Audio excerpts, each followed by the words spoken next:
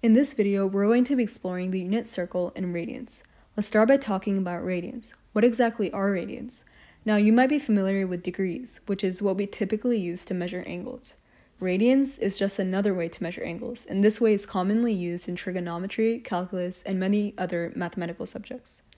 To understand what exactly we define as 1 radian, let's start by drawing a circle. So if this is our circle and this is our center, we can make a radius and we can give it a length of r. Now, this length r can be of any value, any number. And suppose we have an arc over here, and this arc has the same length as the radius. So both the arc and the radius have a length of r. The angle that is formed between these lengths over here is what we define as 1 radian. Now let's ask ourselves, how many radians can be formed in one full rotation? Now, if we're talking about degrees, we know that 360 degrees is in one full rotation. But how many radians is in one full rotation? To answer this, we can use the circumference of a circle. We know that the circumference of a circle is 2 pi r. So how many r's can fit in 2 pi r? Well, that's simple. 2 pi r divided by r is equal to 2 pi. So we know that 2 pi of r's can fit in a circumference. So that answers our question. There has to be 2 pi radians in one full rotation. So 2 pi radians is equal to one full rotation, which is equal to 360 degrees. So pi radians is equal to 180 degrees. Let's take a look at the unit circle, which is the circle with a radius of 1. We can think of the unit circle as a grid. So by this I mean that this over here can be the y-axis, this can be the x-axis, this can be the origin, and since it has a radius of 1, the circle has a radius of 1, this point over here can be labeled as 1, 0. Radius of 1, but this is in the negative x direction, so this point can be labeled as negative 1, 0. So this would be 0, 1, and this would be 0, negative 1. So now let's take a look at how we can draw angles using the unit circle. So if I just made a line like this, we can see that no angle has been formed. Like no angle like this or like this has been formed yet. It's just 0 degrees. So we can label this as 0 degrees. This would be 90 degrees. This would be 180 degrees. This would be 270 degrees. And a full rotation would be 360 degrees. Now, if you remember how to convert from degrees to radians, we can take a look over here. We can redraw the unit circle in radians instead of degrees. So we know that 180 degrees is equal to pi. So let's rewrite this.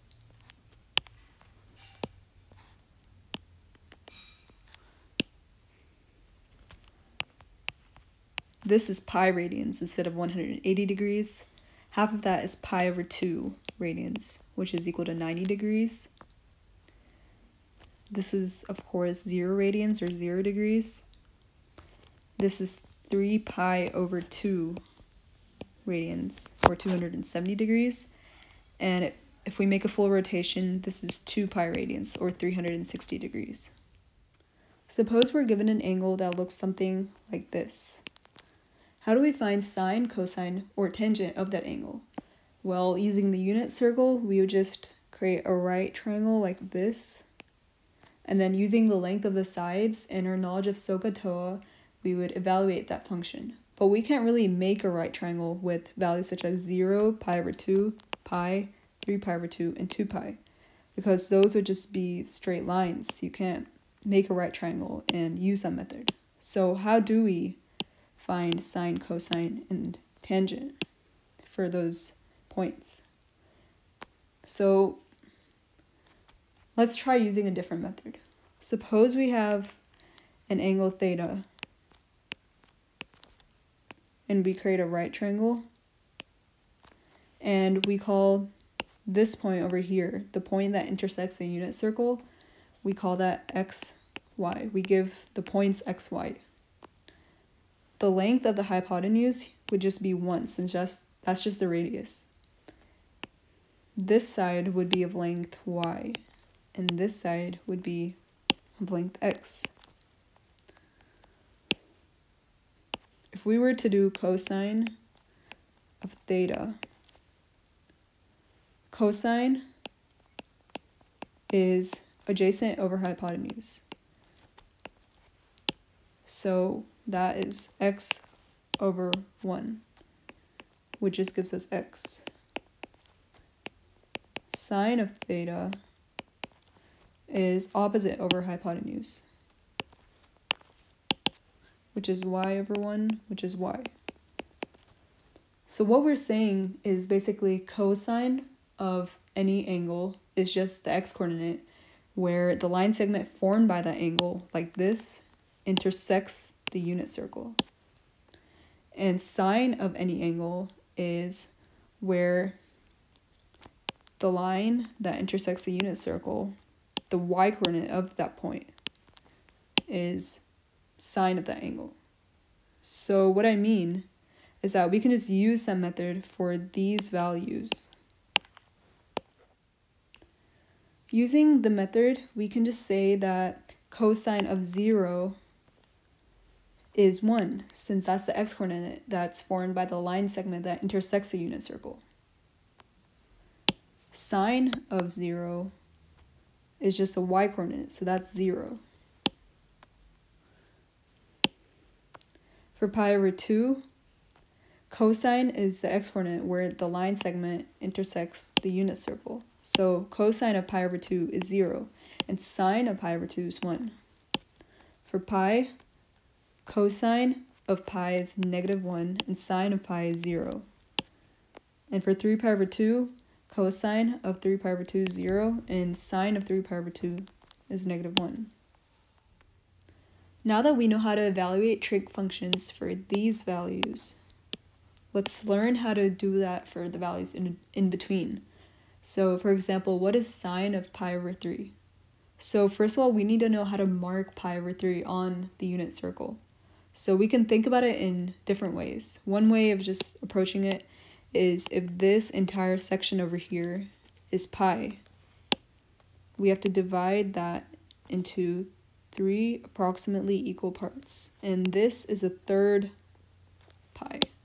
So this can be marked as pi over 3. Or we can just say that pi over 3 is a little less than pi over 2. Now, the second step is to convert that radians value into degrees. So what is pi over 3 equal to in degrees? So we know that pi radians is equal to 180 degrees. So pi over 3 radians has to equal to 180 divided by 3 degrees. And 180 divided by 3 is equal to 60 degrees. So we can create a right triangle with that. So this is our right angle. This would be 60 degrees. And we know that the sum has to equal to 180. So this has to be 30 degrees. So now we have a 30, 60, 90 triangle. And we know that those type of triangles have special properties. So let's redraw that triangle over here.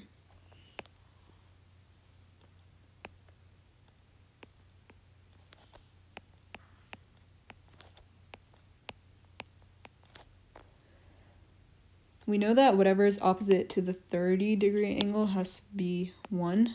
Whatever is opposite to the 60-degree angle has to be root 3. And whatever is opposite to the 90-degree angle has to be 2.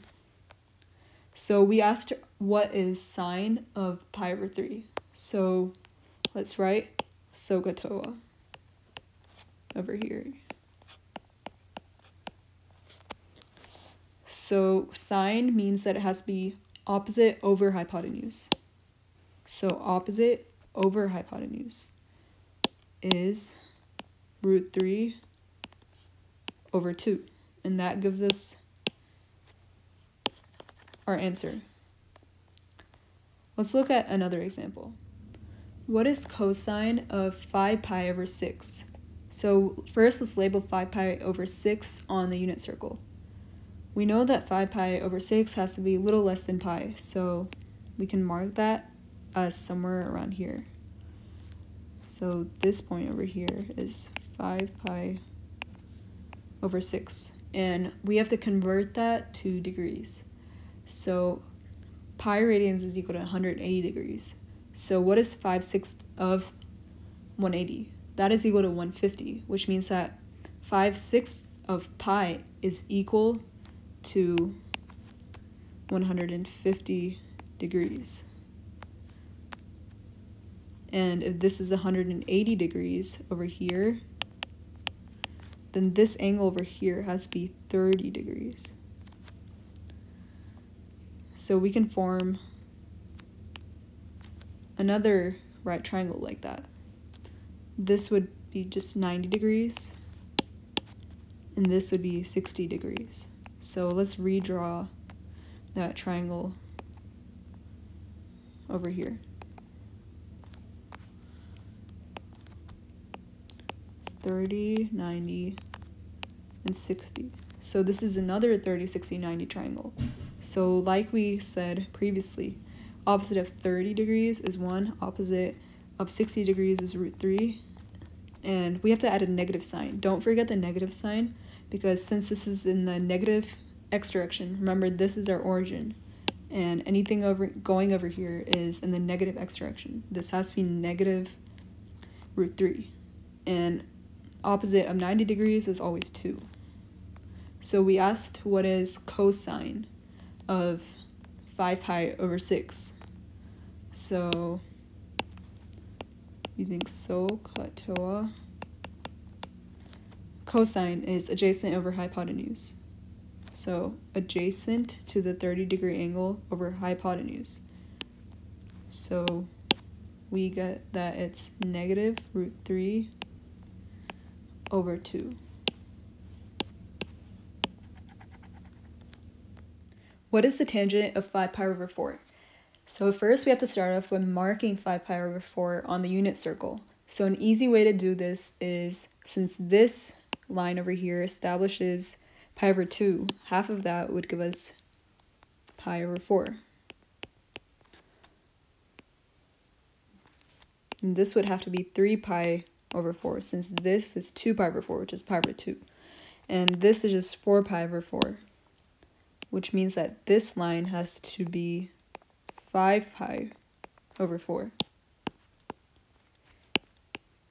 So now that we have this line marked, let's create a right triangle.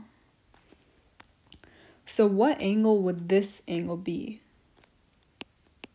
Well, if pi is 180 degrees, and 5 pi over 4, if we convert into degrees, that would be 225 degrees, because 5 over 4 times 180 is 225. So the difference between 225 and 180 is 45 degrees. So this angle must be 45 degrees.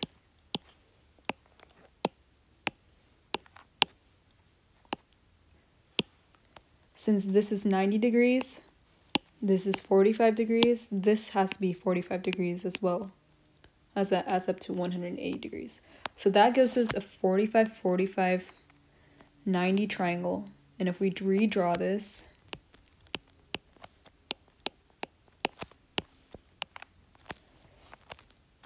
we know that a 45, 45, 90 triangle has special properties. So whatever is opposite of the 45-degree angle has to be 1. and whatever is opposite of the 90-degree angle has to be root 2. And we have to remember to give these two values over here a negative sign because they're in the negative x direction, as you can see here, and negative y direction. So essentially this is like quadrant 3 in a grid. So now that we have that, tangent, according to SOHCAHTOA, is opposite over adjacent.